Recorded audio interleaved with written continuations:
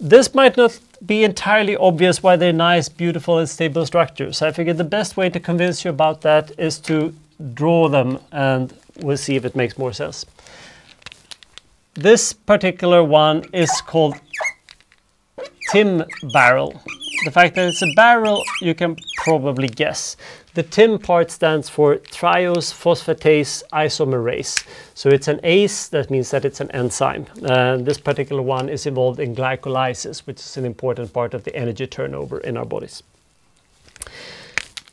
In addition, inside these 8 helices, we have 8 beta strands.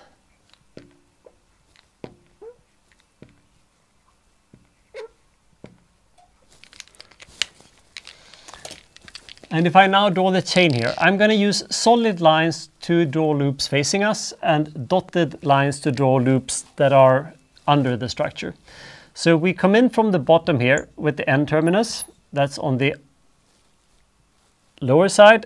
Then we have upper side, lower, upper, lower, upper, lower, upper, lower, upper, lower, upper, lower, upper, lower, upper, and then the C terminus there. Do you see what has happened here? First, this is a parallel structure. All the beta strands here are parallel because I have one beta strand, then I have an alpha helix in the other direction, and then I have a beta strand in the same direction as the first one. In fact, mixing the secondary structures this way is a requirement to be able to have parallel structures. In fact, the alpha helices are also parallel here, because if all the beta strands are pointing up, all the alpha helices will be pointing down or in. Second, is this going to be a nice and stable beta sheet? You bet it. It's as good as it gets. There are no edges on this beta sheet because even the last strand here is not going to have any unpaired bonds. Those are paired up with the first. So effectively, it's an infinitely long beta sheet as far as the strand goes, at least. The helices are also going to be quite stable. And here you might see the difference between the cartoon, which was great for me to visualize and understand the structure, versus reality. You should know why the helices are tilted. That was that crossover angle, right? You should also know that if you look at the strands here, they appear to almost be a bit splayed or something. That is because we had that built-in twisting feature of beta strands.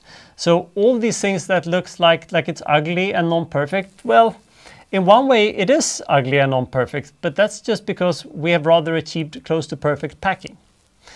I'll tell you more about that structure in a second. This is another protein where you have a part here where we have helices and sheets that alternate, and up here you have helices and sheets separately. I'm not even going to try to draw the full diagram for this, but up in this part you could imagine something like being helix, helix, helix, helix, and then a number of sheets,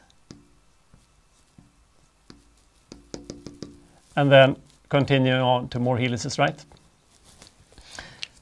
Whenever you have alpha plus beta, the helices here would need to be anti-parallel because they go up, down, up, down, up, down.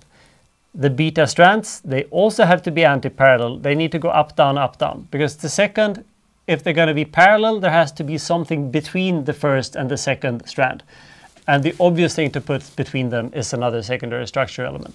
As always, there are exceptions, but I can't even remember ever seeing any structures where I had parallel beta strands and then just connected between long loops. It would be very disadvantageous for those loops. This is an interesting structure. I'm going to come back in a second to what we see here. The entire particular protein is called ADH, alcohol dehydrogenase. And we might talk a little bit more about that in the bioinformatics lecture. So it's a protein responsible for breaking down ethanol in your liver. And large parts of the population on Earth actually has a slight deficiency in this, or they have a variant of the gene, which means that their bodies are not as efficient at breaking down alcohol, which is one reason why certain parts of the population in Asia are significantly more influenced by alcohol than, say, in Scandinavia. This particular part of the structure is interesting. It is a structure that has one layer of alpha helices, then one layer of beta strands, and then one layer of alpha helices. Let's look at that in a little bit more detail.